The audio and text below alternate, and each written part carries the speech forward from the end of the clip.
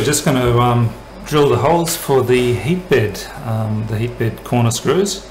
Now we've grabbed an aluminium plate, and the aluminium plate is around, let's just measure it up,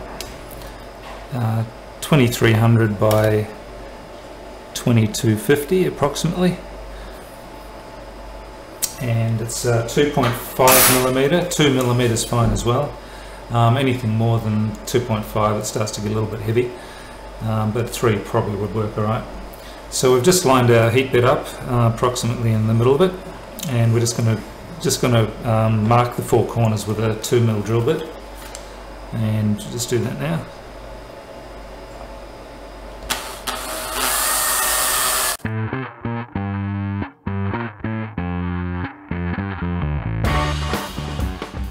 And we clamp the heat bed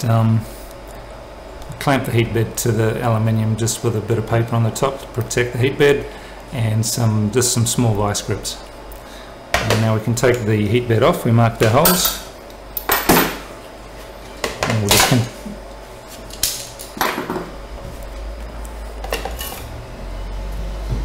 take that off, and we're just going to drill out those holes now.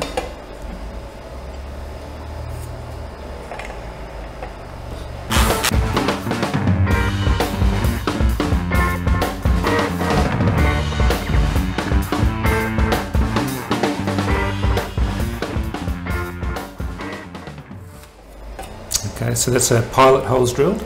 Now we're just going to change our drill bit, and we're going to use an M4. The reason for that, the reason we're not using an M3, which is the same size hole as the heat bed, is to give a little bit of movement and play, and later on we're going to have some washers to give us some movement there, so we can align it with the heat bed.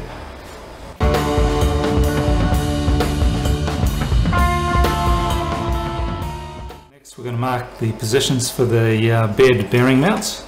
So there's 3 bearing mounts, and the single one on one side is going to be right in the center.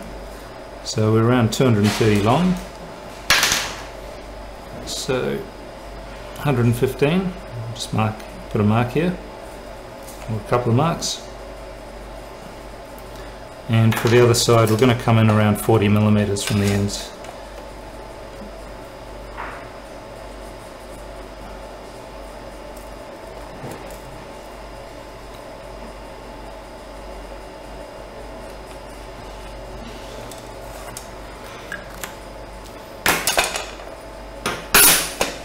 And we can install our bearing mounts.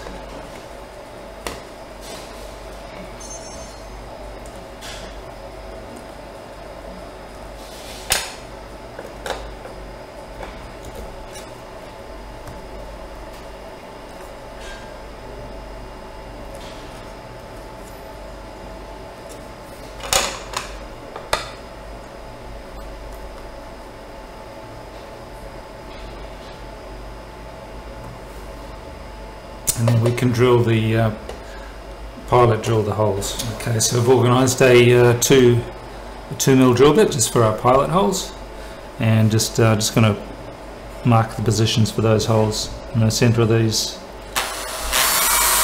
bearing mounts.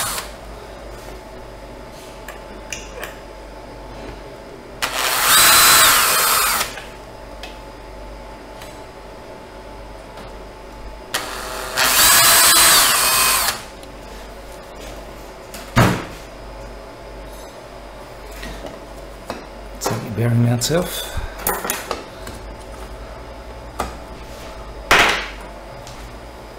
Let's drill those holes out. Now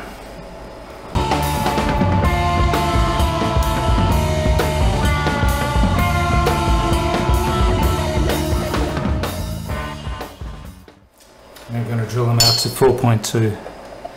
Just gives a bit of clearance. We're using 4 M4 self-tappers.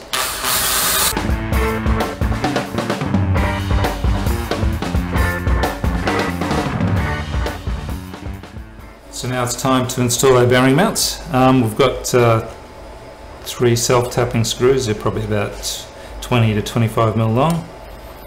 M4 self-tappers. And just reinstall our bearing mounts. We deburred the holes. So just line up your bearing mounts over the holes.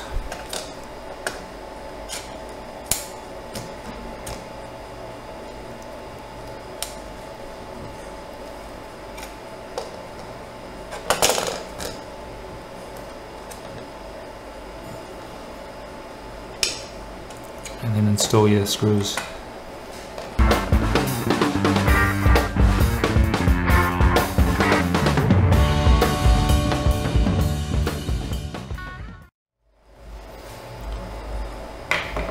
And I've also marked top, T for top, and F for front, just so we keep the same orientation as we're building. And we're going to install that now in between the two bars and line those up. So now we can install our heat bed. So what you can do is just put it in the middle, and the bushes, the rubber bushes, give it quite a bit of flexibility, so you can just force those bars apart and click it in the top, and then just test it, test the alignment.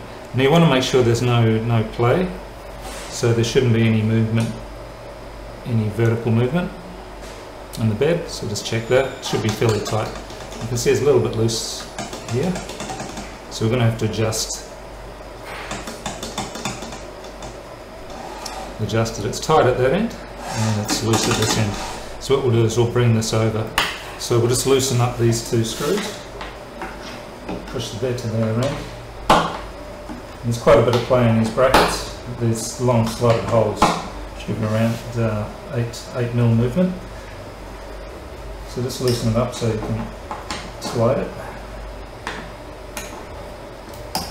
Quite tricky with the rubber to get it quite loose. It'll probably come in. We'll just test it by hand.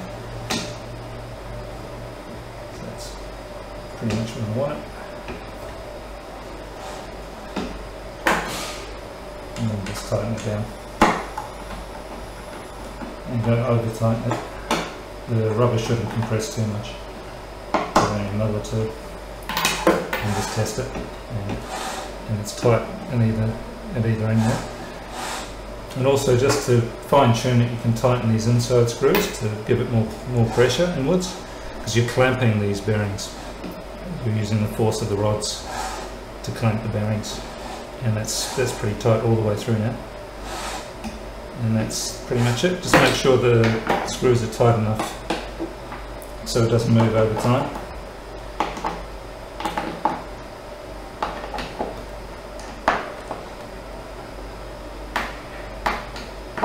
You don't want these things moving mid-print.